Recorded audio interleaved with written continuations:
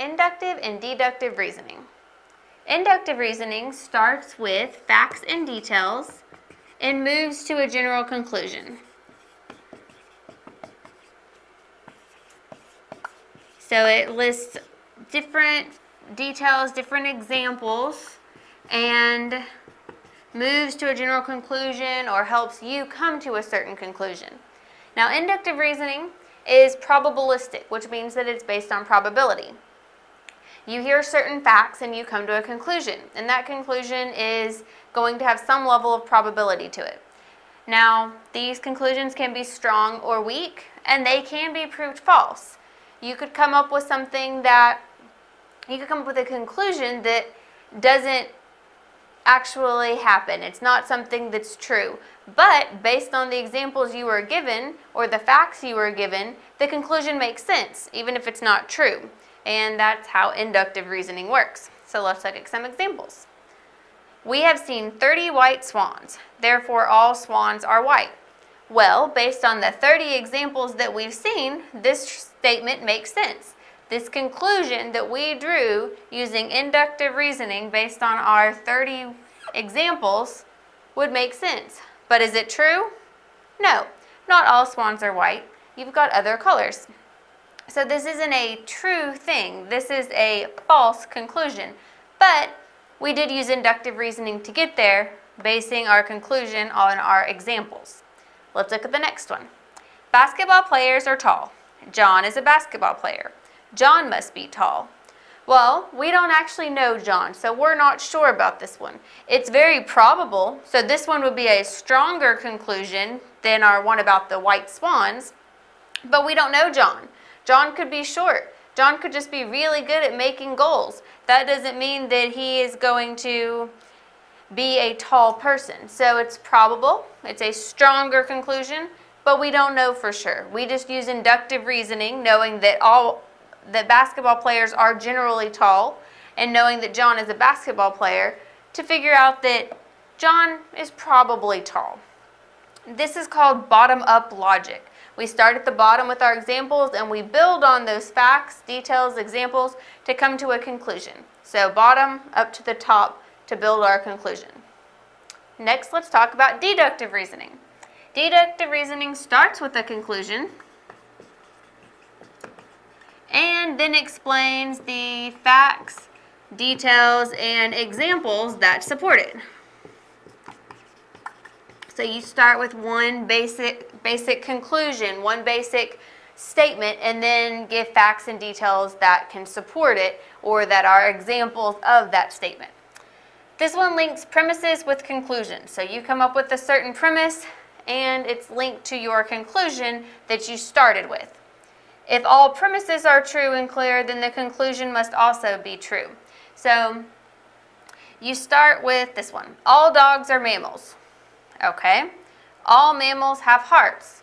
Okay. So based on the fact that all dogs are mammals and all mammals have hearts, all dogs must have hearts. So you've got dogs are mammals and mammals have hearts, which means that dogs must have hearts since they are mammals and all mammals have hearts.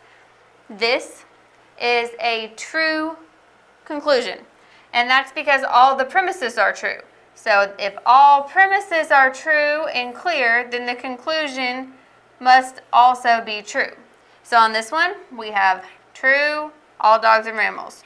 True, all mammals have hearts. So it's true that all dogs must have hearts. And this one is a true conclusion based on deductive reasoning.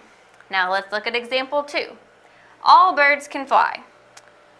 An ostrich is a bird. All ostriches can fly. So we use the fact that we know all birds can fly and an ostrich is a bird to tell us that an ostrich must be able to fly. So let's look at each of those statements. All birds can fly. Well, that one is false. There are actually about 40 different species of birds that can't fly or are called flightless birds. An ostrich is a bird. Well, that one's true. All ostriches can fly.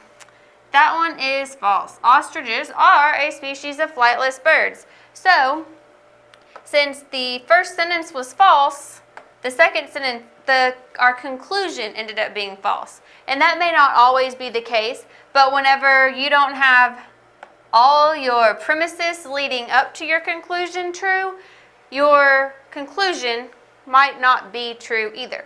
Now, we did use deductive reasoning to get there. So even though this is a false conclusion, we were basing it on the information we were given, on the conclusions that were given to us. We came up with this example of an ostrich, and it just wasn't correct. It wasn't true.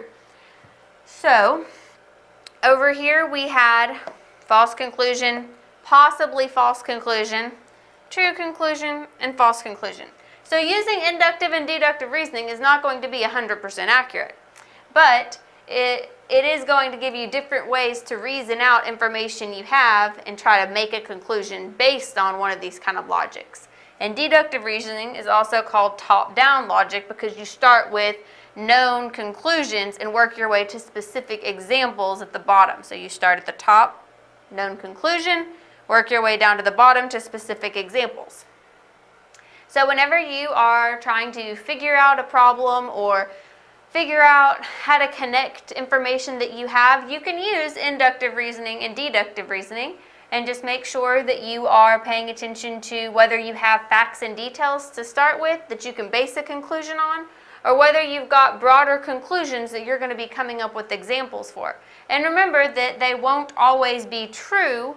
You might still have to go and research whether the conclusion you come up with is accurate or not.